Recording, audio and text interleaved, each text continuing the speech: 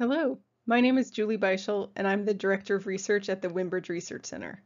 Today I'll be talking about the scientific evidence for life after death as demonstrated through the accuracy and experiences of mediums. At the center, we study dying, death, and what comes next. At this time, this primarily involves research with mediums.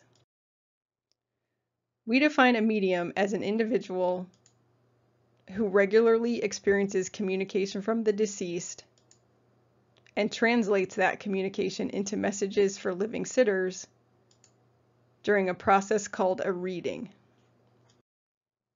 One of the ways we study mediums is by testing their accuracy under controlled laboratory conditions. The fully masked or quintuple blind protocol we use addresses the normal explanations for the source of a medium's accurate reading, including fraud, cueing by the experimenter, rater bias, and cold reading, including statements so general they could apply to nearly anyone. This protocol has previously produced Beischel Foundation-funded findings that were peer-reviewed and published, summarized in a free Windbridge Research Center fact sheet, and discussed in a previous video. Links to these materials are listed in this video's description. Overall, the data we collected from 58 readings by 20 pre-screened mediums demonstrated that certain mediums can report accurate and specific information about the deceased through a process that we call anomalous information reception, or AIR. That is, without prior knowledge, with no feedback during or after the reading, and without using fraud or deception. However, whether or not this information is coming from the deceased cannot be determined with accuracy data alone. We know that information is not accessed through normal sensory means, so the medium must be using what's called psi. The Greek letter psi is used as an umbrella term for various phenomena traditionally considered anomalous, including the different ways people acquire information without using sensory methods or logical inference. The psi phenomena that are relevant here are telepathy, the transfer between people of information, thoughts, or emotions; clairvoyance, the transfer of information about or the perception of distant objects, events, or situations; precognition, the conscious cognitive awareness of future events that could not be inferred or anticipated; and retrocognition, the transfer of information about an unknown past event that couldn't be determined through inference. Events involving psi phenomena have been reported by people from all walks of life in every society on record. So although these experiences are considered anomalous in our current time and place, this definition is itself anomalous when compared to the rest of history and geography. What we call psi, other cultures or other times might not even have a name for because it's so normal. Nonetheless, scientific research has supported the reality of psi in modern times. For example, in 1995, University of California statistician Jessica Utz published her findings after reviewing decades of psi research across laboratories and cultures and concluded that psychic functioning has been well established. These findings were republished in 2018. Similarly, Lund University psychology professor Etzel Cardenia recently reviewed more than 125 published findings and meta-analyses and concluded that the evidence provides cumulative support for the reality of psi. Thus, the existence of psi is no longer up for debate. Let's come back to why we're here today. By using laboratory protocols to address the normal sensory explanations for the source of medium's information, we can conclude that they are using psi to receive the information they report. But which kind of psi? There are two competing psi theories. If mediums are using what's called survival psi, they are communicating telepathically with the deceased. If mediums are using what's called somatic psi, they are using precognition, telepathy with living persons, and/or clairvoyance, including of a theoretical psychic reservoir where all information in the universe is stored, to get information about the deceased. The root soma, which means body, refers to the body of evidence in the psychic reservoir, or the body of the living sitter, as examples of the suggested source. Both of these theories are just that, theories. Neither can be proven. Both are equally plausible, and nothing a medium can say during a reading can break the tie. If a medium reports something the sitter didn't know but someone else did, that can be explained as the medium using somatic psi to telepathically read that other person. If a medium describes an event that hasn't happened yet, that can be explained as precognitive somatic psi from the future. Either of those cases can also be explained by communication with the deceased. And no matter how many more accuracy experiments we run, this tie would remain. However, mediums' experiences are that the two are different. We can't ask mediums to do somatic psi, it's just a theory, but we can use psychic readings for the living as a surrogate or placeholder during experiments. When describing the two types of experiences, one Windbridge medium noted, "A psychic reading is like reading a book. A mediumship reading is like seeing a play." I have previously shared these other comments from Windbridge mediums about the differences between mediumistic and psychic experiences. One noted, "It's very different. It's like listening to someone versus looking myself." Another described that, "In a mediumship reading, it feels like someone is talking to me. With psychic readings, it's information about someone." And another said, "With mediumship, I get to meet new people all the time. Psychic information is boring." To bring this into the lab, we used methods from a field called phenomenology, which is the study of experiences as they are experienced by the experiencer. I'll briefly review the relevant bits from 3 studies my colleagues and I performed, comparing mediumship readings for the deceased using survival psi and during psychic readings for the living to represent the concept of somatic psi. I have nicknamed these studies UVO as shorthand for survival psi versus somatic psi. In the UVO-1 study, we asked 6 pre-screened and tested Windbridge certified research mediums to describe their experiences when communicating with the deceased during mediumship readings and also during psychic readings about the living. We confirmed that they reported being able to distinguish between the two, and my colleagues discovered common themes in the 2 types of descriptions. For example, survival psi experiences were described as including signs confirming the presence of the deceased. These included visual signs like light flashes, auditory signs like ringing sounds, and physical signs like heat or vibrations. One participant reported, "I have asked for communication and suddenly hear inside my ears a high ringing sound. I am thrilled to know this is contact." The mediums also reported experiencing the deceased as separate, independent entities capable of, for example, arguing with or startling them.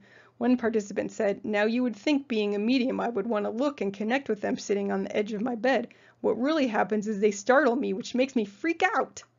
These types of experiences were not included in descriptions of psychic readings for the living. In the UVO-2 study, we asked 14 Windbridge certified research mediums and 113 self-identified mediums. Can you tell the difference between communication from the deceased and psychic information about the living? Roughly 90% of the participants responded yes. We then asked them, in a counterbalanced order, in your own words, describe your experiences when receiving communication from the deceased, and in your own words, describe your experiences when getting psychic information about the living. Complete responses were provided by 122 participants, and the resulting 244 narratives, 122 mediumship, 122 psychic, were quantitatively and qualitatively analyzed. To compare the medium's descriptions of the 2 experiences, we used text analysis software called Linguistic Inquiry and Word Count. The abbreviation is pronounced LUC, to count up the number of words in various psychologically meaningful categories. We found several significant differences in the descriptions of the 2 types of readings that I will just summarize here. When comparing descriptions of communication with the deceased and psychic readings for the living, what we found was that descriptions of mediumistic experiences contain more words describing interpersonal relationships, the multiple sensory modes involved in the experience, food and cooking, the past, and spirituality than did descriptions of psychic reading experiences. Conversely, descriptions of mediumistic communication contain significantly fewer words describing the cognitive process reflected by the LUC category of insight. This finding suggests that mediumistic communication may be a process that is more intuitive than analytical, metaphorically more right-brained than left-brained, when compared to psychic readings for the living. That these quantitative differences existed in the description supports the concept that communication with the deceased is experienced as different from acquiring psychic information about the living. For the UVO2 study qualitative exploration, content analysis was used to identify consistent patterns or themes within the text. One common theme found was a triangulated model of communication, with information described as coming from the deceased being received by the medium and communicated to the sitter. The discarnate was described as controlling what information the medium receives and also when the information is sent. One participant noted that the discarnates give the information they wish to convey, and then we go wherever spirit wants to go. The purpose of the UVO3 study was to see if mediums' abilities to differentiate between the two psi experiences would hold up under blinded laboratory conditions. The UVO3 study examined, under randomized, counterbalance, and blinded conditions with pre-screened participants, the phenomenology of mediumship readings for deceased targets in which survival psi is used, and of psychic readings for living target, which acts as a surrogate for somatic psi. The study consisted of 10 Windbridge certified research mediums participating in 2 counterbalance experimental conditions, a blinded reading for a living target person and a blinded reading for a deceased target person, without knowing which was which, or even if they would be reading for 2 living people, 2 deceased people, or 1 of each. They all read for 1 of each. During 19 of the 20 readings, the medium mentioned their impressions about whether the target was living or deceased. 74% of those times, those impressions were accurate, which is a statistically significant portion. 50% is what could be expected if they were just guessing. After each of the 20 readings, the 10 mediums completed a questionnaire called the Phenomenology of Consciousness Inventory, or PCI. The PCI is a valid, reliable, widely used 53-item instrument that quantifies, and we won't go through all of these, 26 different dimensions of consciousness, including anger, sadness, sense of time, mental imagery, awareness of self, volitional control, memory, and love. And love was the dimension we were interested in. Mediums often talk about love as being related to their work. When I informally asked the Windbridge mediums about their experiences for the 2014 book From the Mouths of Mediums, their responses often involved love. For example, Joanne Gerber reported that the energy of love is the bond between the physical and spiritual worlds. Kim Russo described mediumship readings as including many emotions running through my body, especially love. The emotion of love comes to me in the strongest way. Because of these types of statements, we specifically predicted that love, as quantified by the PCI questionnaire, would be experienced to a greater degree during the blinded readings for deceased targets when compared to blinded readings for living targets. That is, the mediums would feel more love during blinded mediumship readings for the deceased than they would during blinded psychic readings for the living. And lo and behold, our prediction was confirmed. The analysis demonstrated a significant difference between the love felt during blinded readings for deceased targets compared to blinded readings for living targets. So this study demonstrated that even under blinded conditions, mediums can feel the difference between communication with the deceased and regular psychic functioning. When we combine the finding that certain mediums can report accurate and specific information about the deceased under blinded conditions using anomalous information reception, or AIR, with the findings that they can distinguish between communication from the deceased and psi with the living, as demonstrated using qualitative and quantitative methods, even under blinded conditions. This allows us to conclude that survival psi is the better explanation for the source of the information the mediums reported during the blinded accuracy testing, which demonstrated AIR. Finally, we can break this tie, and until empirical research collected under controlled conditions demonstrates something different, this matter has been settled. So what does all this mean? Based on all the data we've collected to date, the best explanation for modern mediumship is that at least some mediums are talking to the dead. This means that you will most likely continue to exist after your physical death